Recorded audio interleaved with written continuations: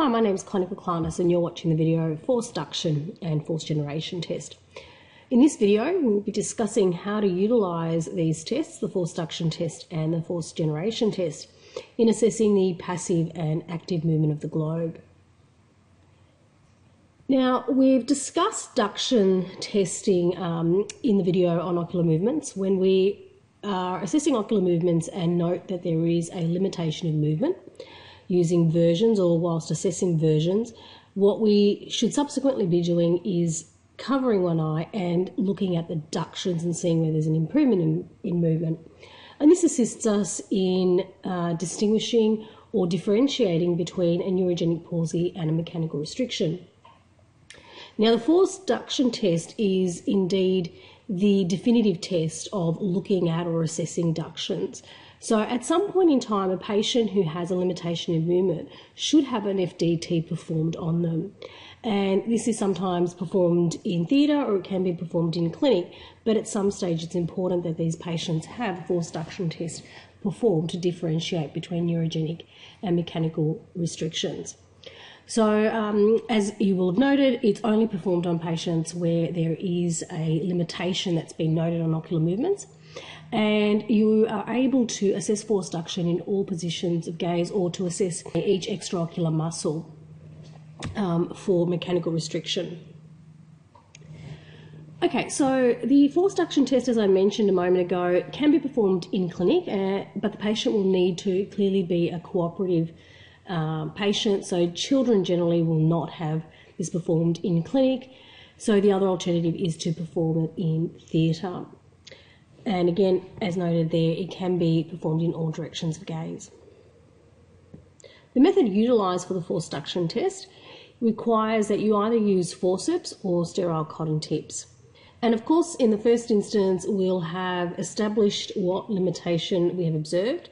So in this particular example to the right, we have a patient who has a limitation of right abduction. The lecture rectus is underacting or appears to be underacting. And what we will do is apply a local anaesthetic and ask the patient to look in the direction of restricted gaze if, of course, our patient is awake during testing. So in this instance, the patient will be asked to look into right gaze. Now, as the patient looks into right gaze, in this example, the eye will reach midline but will not move beyond midline. What the clinician will then do is attempt to assist the movement of the eye into abduction using the forceps or the sterile cotton tips. And what you will feel is either a freedom of movement or you'll feel restriction. And it's this that determines whether you have a mechanical restriction or a neurogenic palsy. And there are videos that have been loaded as part of the playlist for this section of the inquiry. And have a watch of those as you will see what a free movement looks like as compared to a restricted movement. Okay, so in interpreting the findings, as I just indicated, resistance encountered indicates that you've got a mechanical restriction and no resistance indicates you've got a neurogenic issue. When we record a positive forced duction test, we're indicating that resistance has been noted and we have a mechanical restriction. So in clinical notes, if you see positive FDT, what the indication is there is that there is a mechanical restriction present. Okay, on the other hand, we have the forced generation test. The forced generation test, unlike the forced duction test, is actually looking at active movement of the globe rather than passive movement. What this means is that we're asking the patient to move their eye and assessing them as they're trying to move their eye, and we're gaining an understanding of the potential function of the muscle.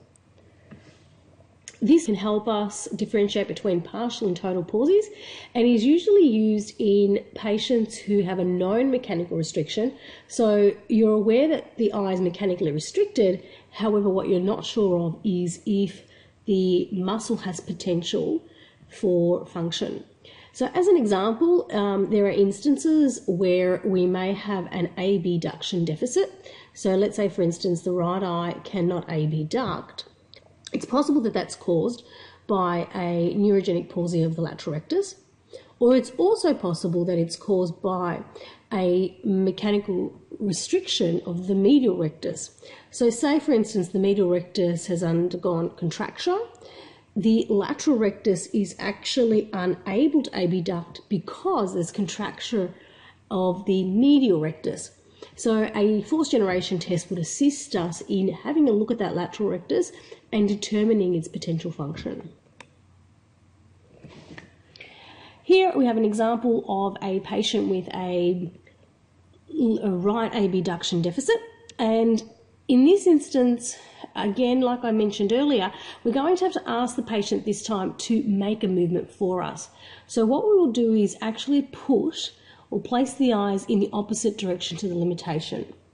So in this example, we would ask the patient to look into left gaze as the limitation is in right gaze. Now, the forceps will be used to stabilise the eyes in this position. And then the patient is asked to look into the direction of where the limitation exists. So the patient in this example will be asked to look into right gaze. So what the clinician will feel is the amount of tug or pull of the eye as the patient attempts to move that right eye into abduction. So how do we interpret the result? Essentially, if a tug and pull is felt, there is an indication there that there is a potential muscle function. Now, it's important to note here that it takes quite a bit of experience to be able to sense tug and pull in relation to the fourth generation test. There are instruments to assist in measuring muscle force, but we won't be talking about that in this particular video. In summary, the forced duction test assesses passive movement of the globe, such that the patient is asked to look in the direction of limitation, and then the clinician will try to passively move the globe, as compared to the fourth generation test, which assesses active movement, such that the patient is asked to look in the direction of limitation, whilst the clinician is actually trying to stabilise the eye in the opposite direction, and then feels for the tug and pull as the patient is actively attempting to move the eye. So the mechanisms of each are different, and therefore the purpose of conducting the test is different. The forced duction test is utilised as a test to differentiate between mechanical and neurogenic palsies. When we have a positive forced duction, it's an indication that we have a mechanical restriction. So where you suspect there might be a mechanical restriction, you must perform an FDT, whether in clinic or in theatre. A fourth generation test, on the other hand, is a test utilised where often there is a mechanical restriction, and what we're trying to do is determine if the muscle has potential function. This brings us to the conclusion of this video. Thank you for watching.